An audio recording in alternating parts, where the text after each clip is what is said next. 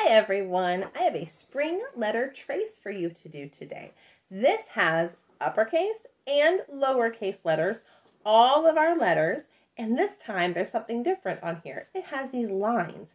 That's because some letters are tall letters and some letters are short letters. All of our capital letters go from the top to the bottom. There's a top, middle, and bottom.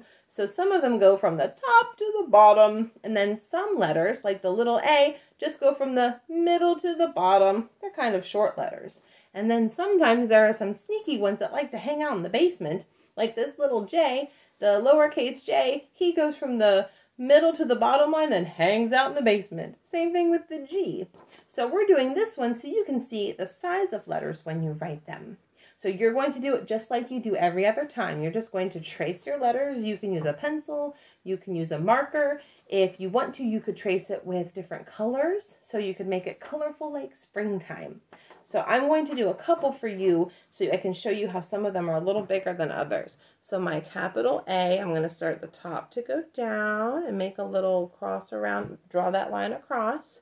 And then my lowercase a, and I'll show you. See how my A, the capital A, is a little bit taller than my lowercase a. Now I'm going to skip and go down to the Y because that's one of those sneaky letters that hangs out in the basement. So I'm going to do the uppercase Y and then the lowercase y. And look, that sneaky little Y, he's hanging out in the basement. That's okay. So I just want you to see where those letters are on your lines. So have fun tracing, and I'll see you guys next time. Bye!